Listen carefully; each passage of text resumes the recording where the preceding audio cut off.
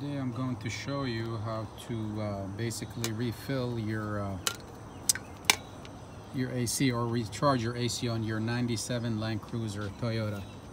And I'm hoping this will work. So basically I got this from Pep Boys. It's the Easy Chill Auto AC Recharge. And it's also supposed to help with leaks because one of the possibilities why my AC is no longer blowing cold air is probably there could be a leak, but in any case it's not blowing cold air anymore all of a sudden. The car is very old, so I'm assuming it's time to recharge, the AC. So what you need to do is basically, locate the low pressure hose here for your AC. You remove the cap here. Fairly easy, you really don't need any tools. And it's located here, right here. This can that I got and comes with a pressure gauge, which is important. Makes the process easy, helps you to read how much pressure you got there as you refuel. So this end connects to your can. This one connects to the, nipple down there. So what you basically do, it comes with a lock right here. So as you put it in, you basically kind of pull it back and it will snap right in. So just like that. Make sure it's secured. You could see it's secured, which means it's the right fit.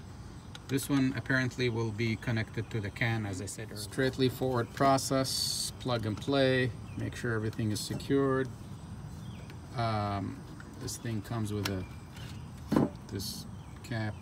I removed it. Apparently the engine is off. You really have to run your vehicle, which is what I'm about to do. You gotta run the vehicle or the engine, as well as you want to put your AC to the max. I'm going to turn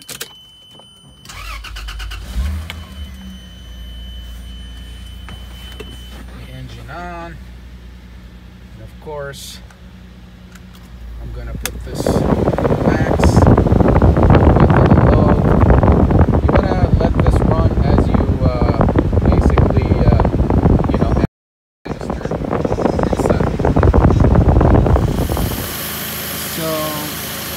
You gotta sort of shake the can a little,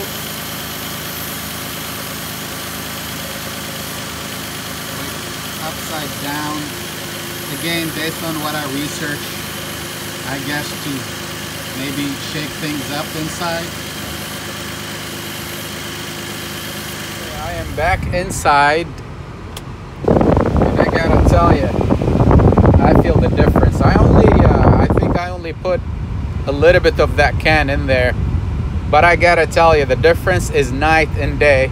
So maybe the can is way too large and possibly I don't have to use all of it, but most likely I'll just save it for next time I have to recharge my AC here. Night and day difference. I almost had 10% of coolness even on max. Now I would say I am well over probably 90%.